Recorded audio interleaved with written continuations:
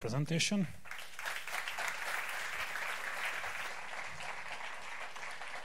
And now we move on to third machine learning presentation that would be actually about TensorFlow. Andrie, please, the stage is yours.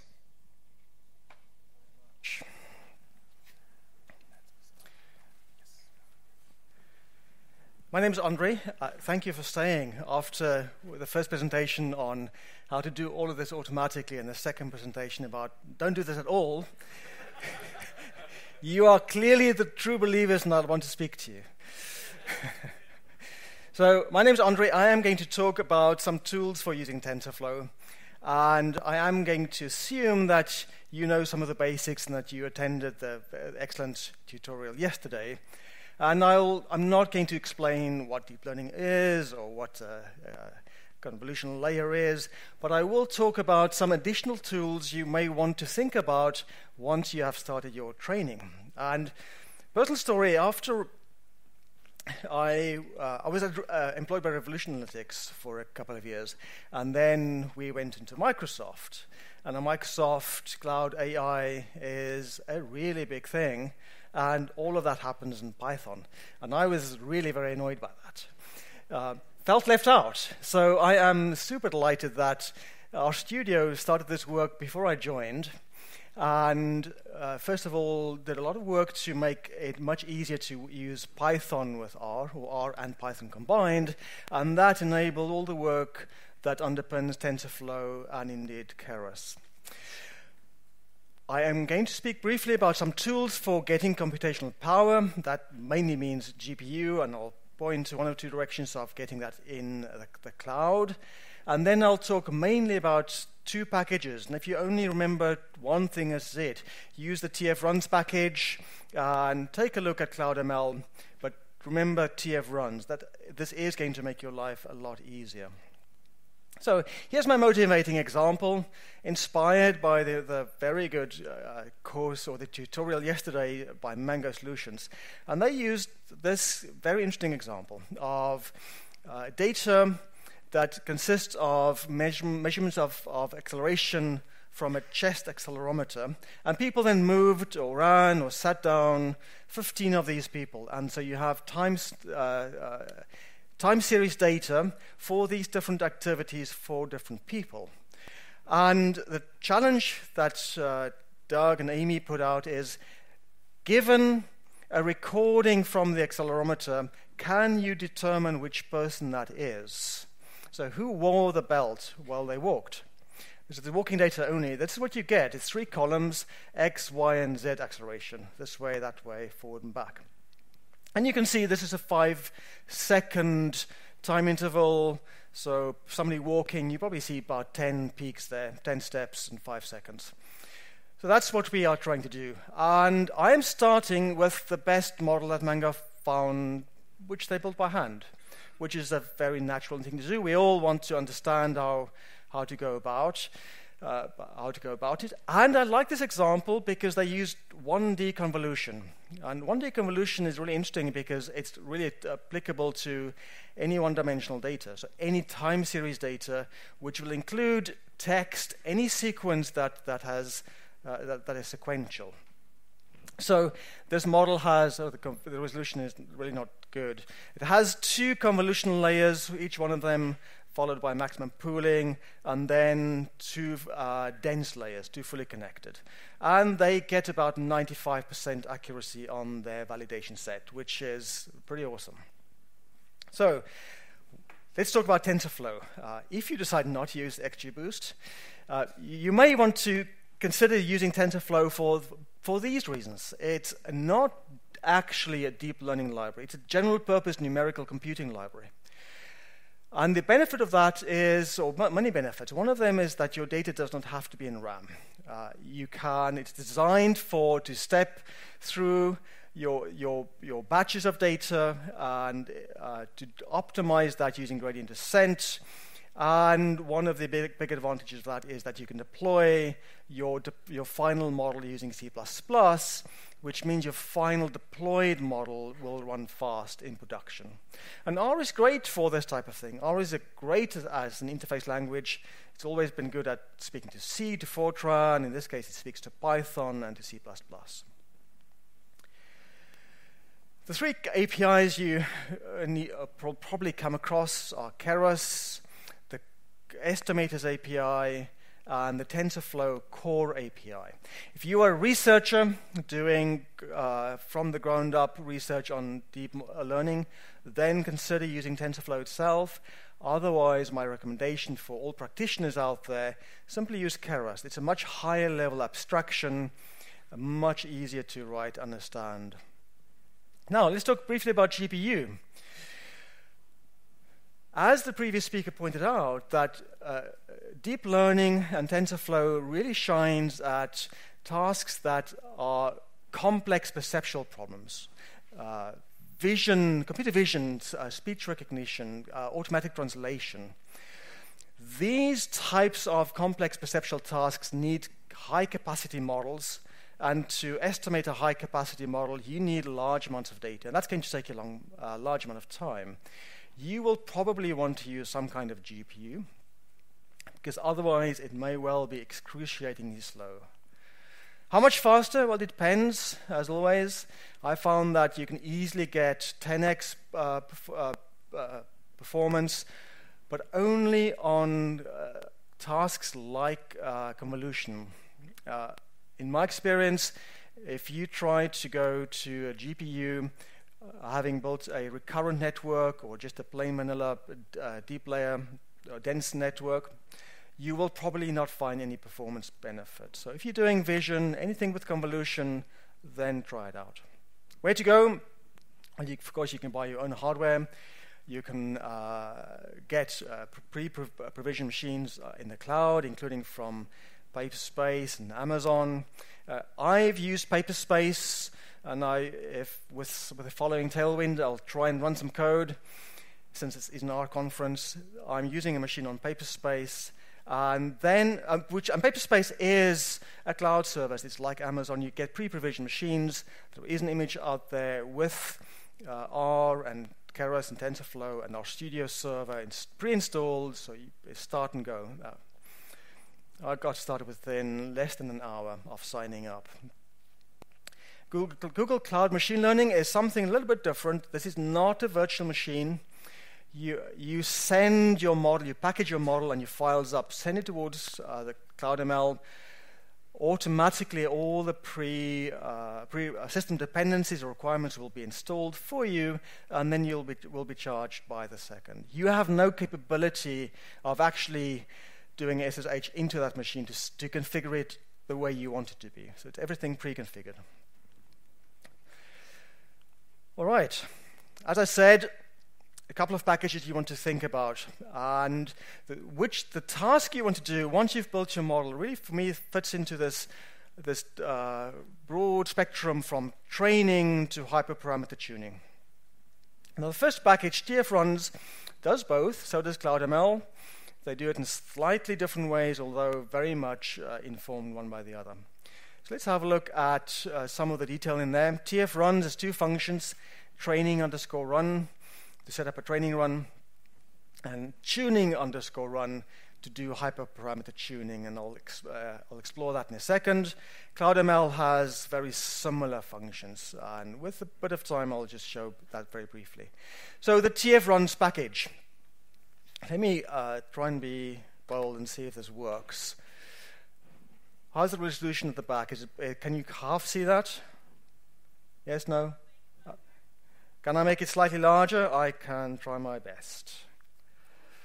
And let's see if it's F11, I think, to go full screen. Is that okay? All right. So and now it's so large I can't see what's happening here. So here's the code that Mango had. Read some data. There's the model. And normally what you would do at this point, I would press, it's RStudio, so I would press Shift Control Enter. That runs the entire script.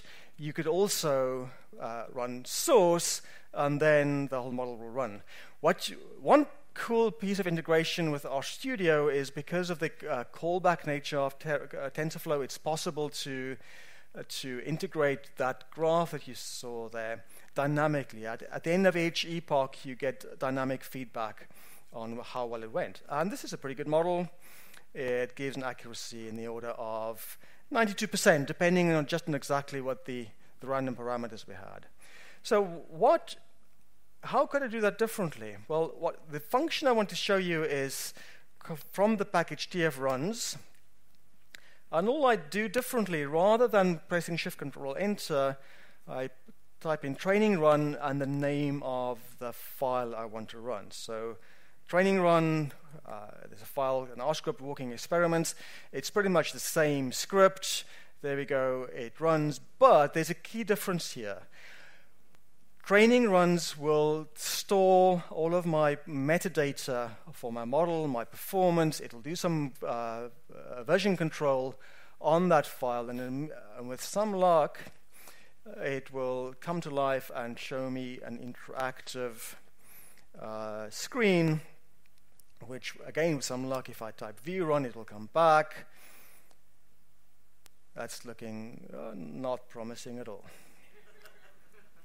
In the spirit of live demos, right? Let's try that again.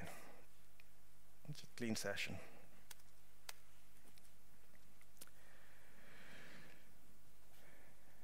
Okay, it is GPU, it runs fairly quick. That's another reason I like this example. Most of your models will not train this quickly.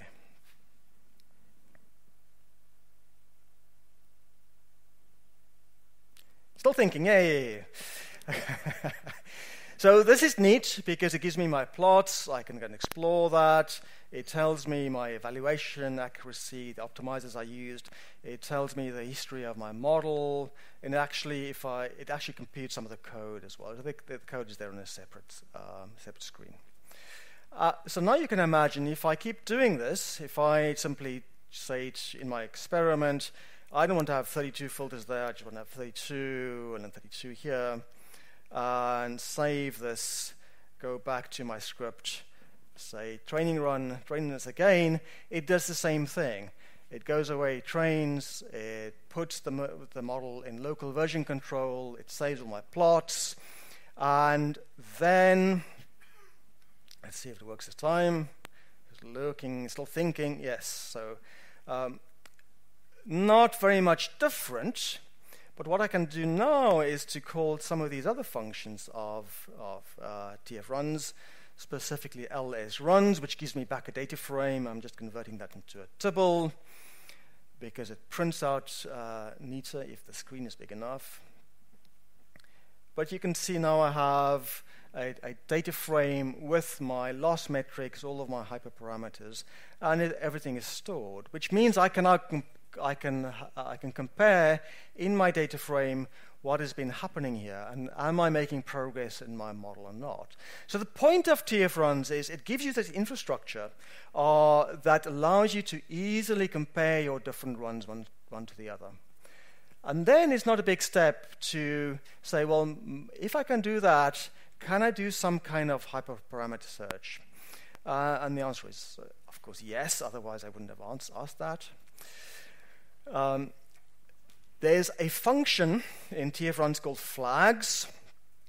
And basically what it does, it makes a list. That's really it. The output of flags is a list. I call it flags in this case.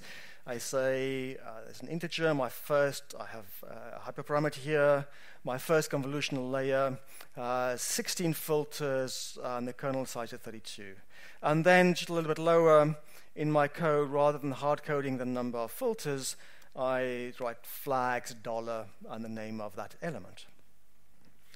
And now if I were to do just training run again, I can actually send the flag values in as a list, and that will then the model itself will ignore the flags at the top and only take the arguments that you send into the script. And from here, it's a very small step to say, I want to do a tuning run.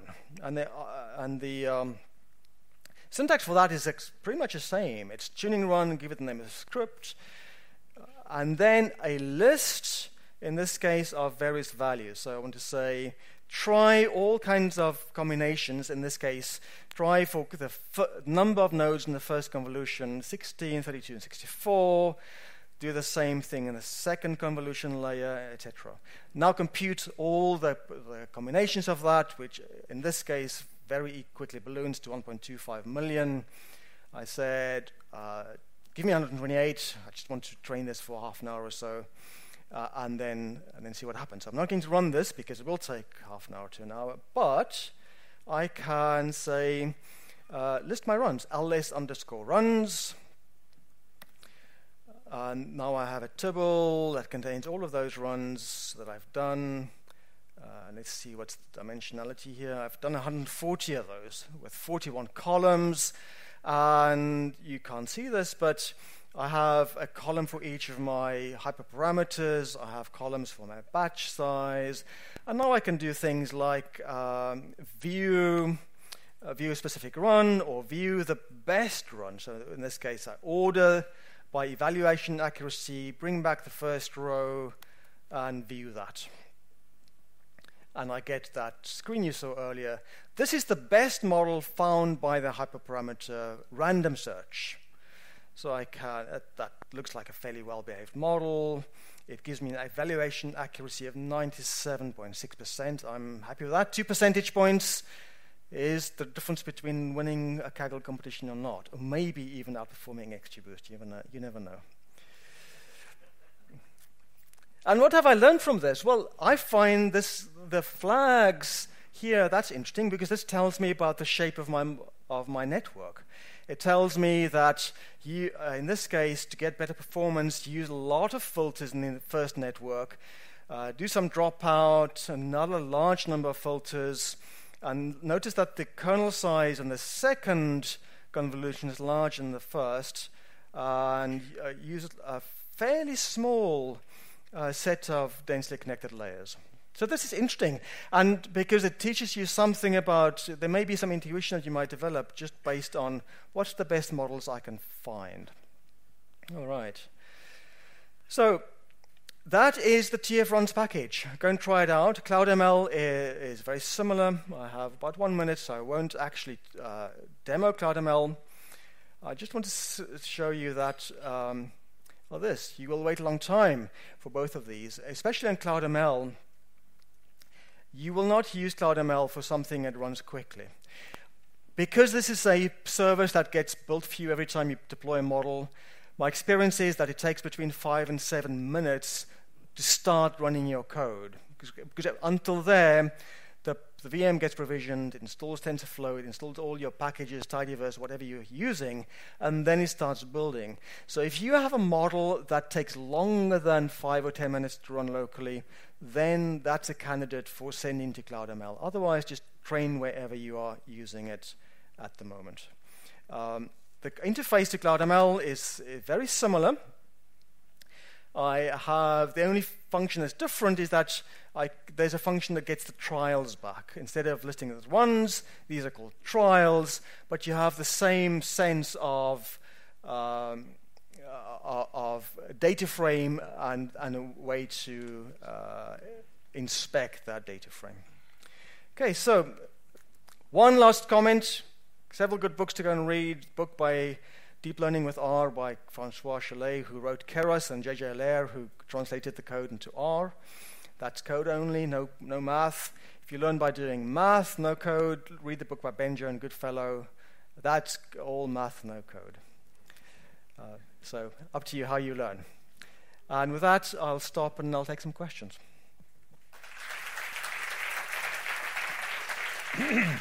Thank you very much. And yes, it's time for questions. Question from the left side. There's one at the back there. Question from the very back. Yeah, I'm running. Or just shout.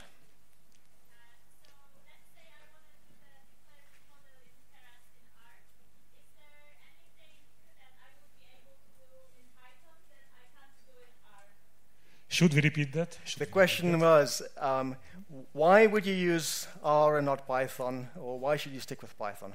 Well, for me, I'm not going to pick a battle.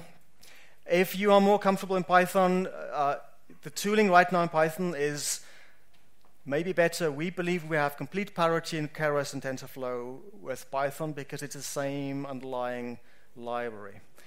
For me, it's a question of what are you most comfortable with. So if you work in a mixed team like I did at Microsoft, some of the team preferred using R and some of you preferred using Python. Now those people can work together because they can share the same model artifacts.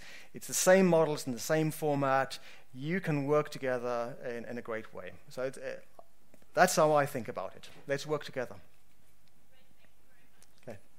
Okay, any other question? No. Then, again, thanks for the presentation.